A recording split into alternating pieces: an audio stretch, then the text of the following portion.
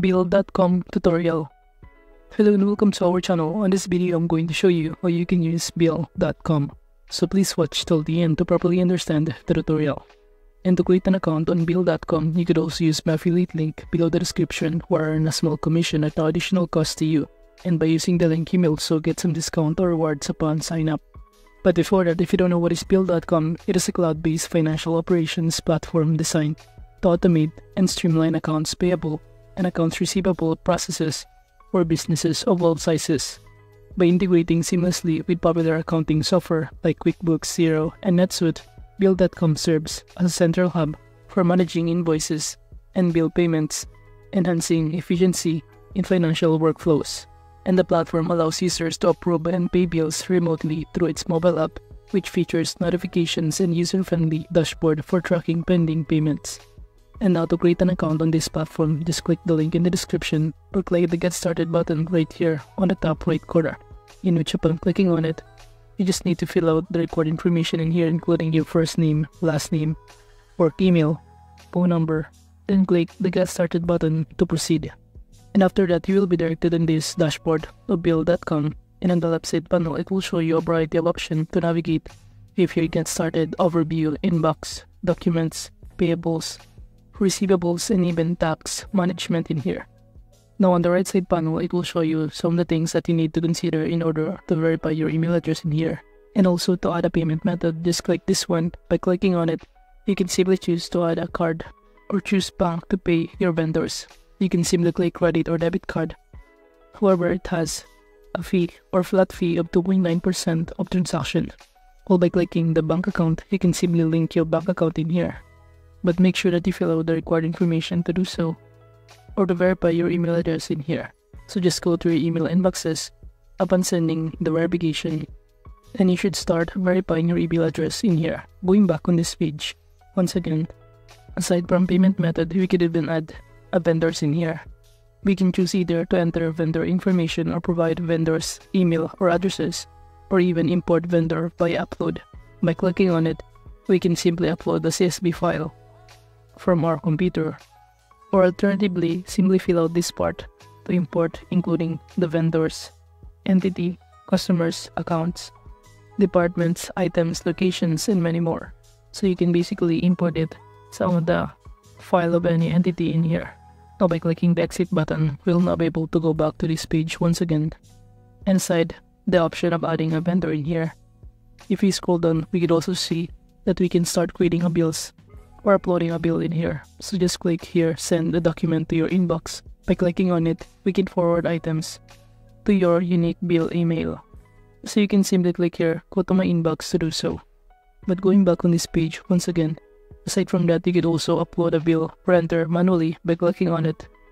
From here, it will show you that you can simply fill out the required information, including the vendor name in here, invoice number, PO number, payment term, invoice date, due date, the amount, bill description, and even choose the bill frequency such as one-time or recurring. And below, you could even add some other details including notes to this bill. While on the left side panel, you can simply upload an invoice in here or click drag file from your computer files. And after filling out this required information, just click Create Bill button on the top right corner to proceed. But going back on this page again, aside from that kind of methods of creating a bill in here, we can start creating a bill or import bills by upload by clicking this button or option in here to upload a CSV file. So basically, instead of entering manually, we can simply upload a file from our CSV or Excel file in here. Now moving on, aside from that, under this Get Paid option, we can simply create our first invoice by clicking on it. We can click this Add an Invoice button and start entering the invoice details on this page, including the customer name in here, the invoice number, the invoice date, payment terms, the bill detail or template in here, and also we can customize this invoice depending on our preferences.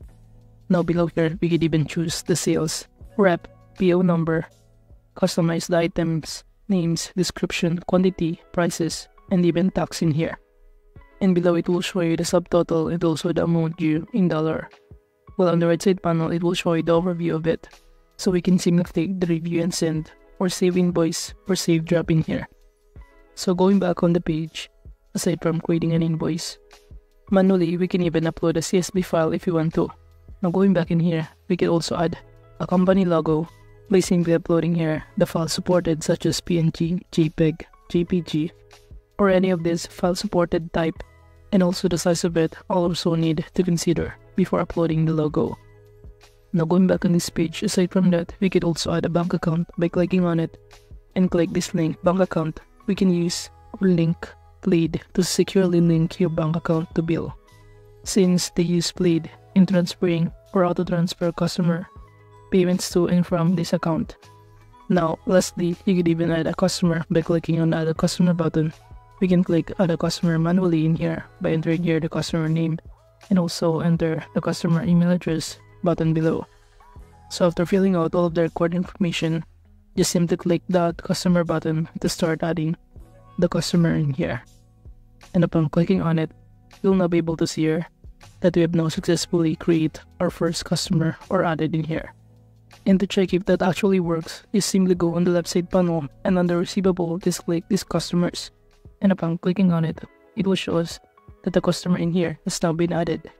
And if you also want to add more, just do the same process by simply clicking this Add Customer button right here and fill out the required information. Or alternatively, you could also click this Merge Customer or Show Active and Inactive Customer in here. Now moving on, aside from that, on the left side panel, by clicking this Overview, it will show us some of the data, including the list of bills to pay, bills approval, payments in, payments out, and other reports on these pages. By clicking this inbox, it will show us all of the messages in our inbox, and we can even share our inbox address with vendors to receive. Now under these documents, you will be able to see all of the documents in folders with its corresponding names, date, and due date in here. Moving on, under these payables or vendors, it will show us in here the list of our vendors in here, that we could also import vendor lists depending on our preferences. While under these bills, we could also select to enter all bills if you want to by filling out again the required information on this page. Or we can navigate the recurring bills, drop bills, vendor credits, and unpaid bills in here. While under approvals, it will show us the bill approvals, vendor credits, policies, and other payments out. It will show us all of the payments, expiring payments, and failed payments in here. Moving on to the receivables section, you can also navigate the items, estimates, invoices, such as the open invoices, drop invoices, recurring, and credit memos. Moving on the left side panel, we can also navigate this tax management, where we can create and share our W-9, which we can share to customers. Moving on to this reports section, we could also navigate these payable reports, the unpaid bills, transaction list by vendor, bill approval audit, and many more. Now under the settings option, by clicking on it, you'll be able to see some other details, including the profile settings that we can start customizing about the accounting, approval, import and export, payables, receivables, sync, and integrations, and many more. So basically, the purpose of Bill.com is to simply automate and streamline the financial operations of business. So overall, that is just basically how you can use Bill.com. Thank you.